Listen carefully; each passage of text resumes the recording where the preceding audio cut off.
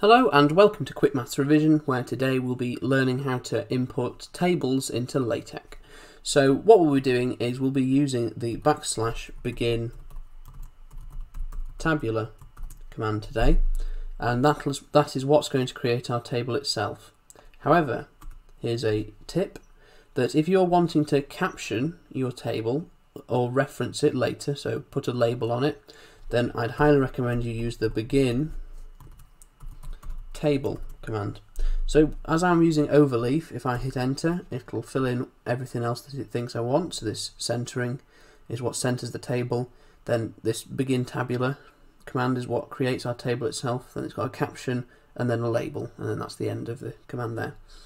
So what we'll do is we'll start off with, in this \begin table, we're going to put H!, which tells LaTeX that we want to put our table here, right where we're putting it in this code, rather than it trying to format it the way it thinks you want it to have.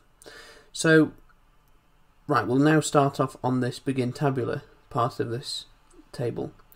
So, similar to the array command, which was used in the matrices and vectors video, what we can do is we can use these curly brackets here to represent how many columns we want.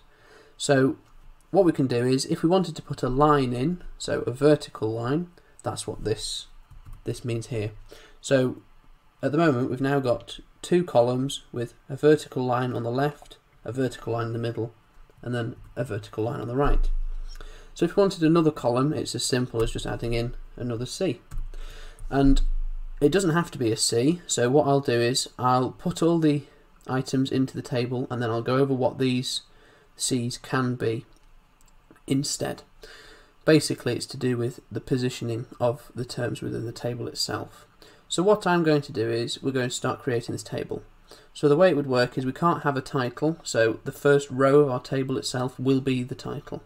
So what we'll do is, for my titles of each column, I like to have it in bold, so you do \text BF for bold font, and if we just call that one column 1.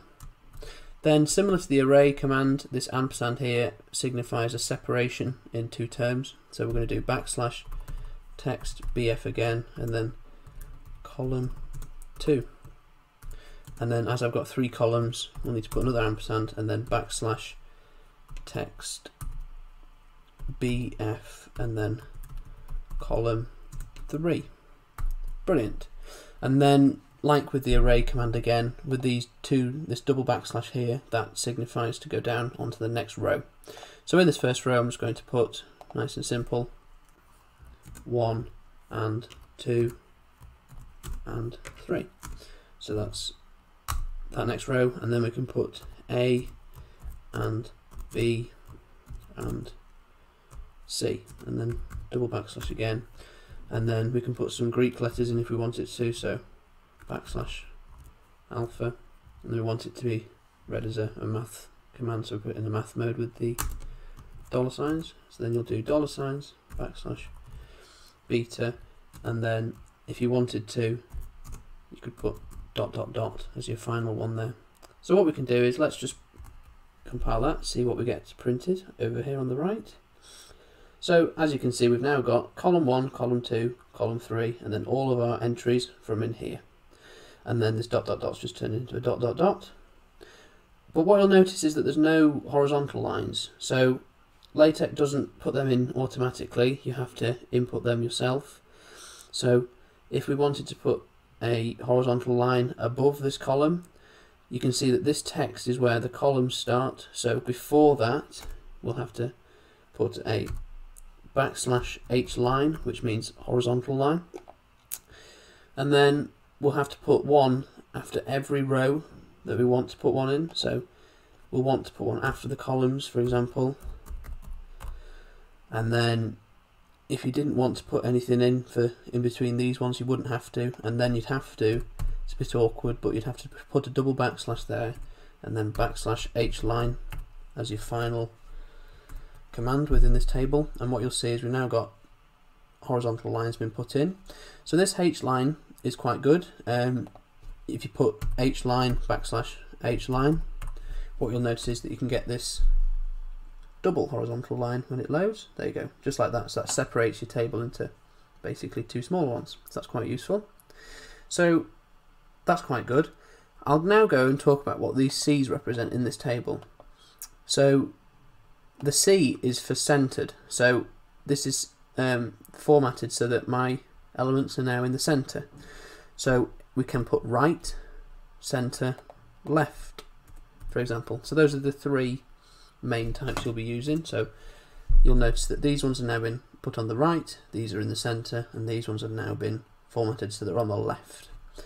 And there's one other one that you can do. So instead of putting it in the right, center, or left, you can tell LaTeX how long you want this to be. So that would be with you do P, and then you'll do curly brackets, and then you can put in a metric measurement, so like 3 millimeters there. So if I just hit enter now, then it's going to go very small, which isn't what we want. So you could change that to say 3 centimeters, which would make it significantly longer. There we go. So then if I, instead of this dot dot dot here, I write a longer passage of text that would otherwise be too long. If I compile that, you'll see that it's been formatted so that it fits within this 3 centimeter long column here. So if you just get rid of that, put it back to dot dot dot because that look nicer, and we'll put that back into the center.